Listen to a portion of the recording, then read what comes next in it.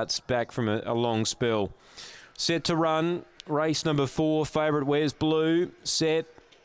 Racing. Harbour Blue's a bit slow tonight. There was speed here on the inside from Gary's Miracle. Silverstone, Harbour Blues both driving hard. Silverstone will lead.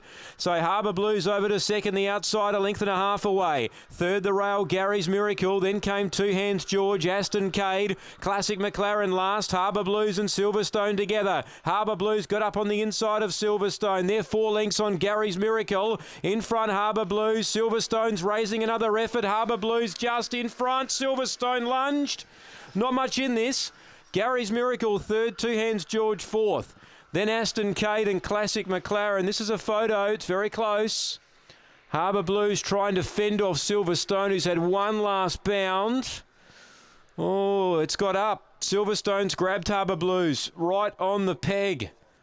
Number 2, Silverstone has worried Harbour Blues out of it by a nose. Well, Harbour Blues got past him on the inside, but to his credit, Silverstone, he's lifted again and he's grabbed Harbour Blues right where it's counted. 2 over 4. 1 Gary's Miracle. Great to see her finish off. And 5 fourth, Two Hands George. Terrific finish. 30 and 82 the time.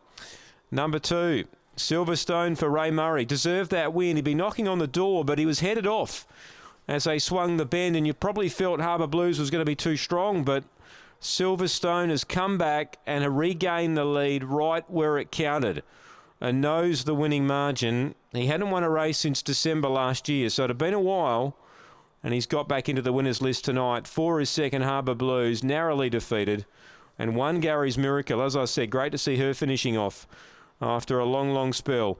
4th placing, number 5, Two Hands George, after the running of race number 4 from Angle-Park.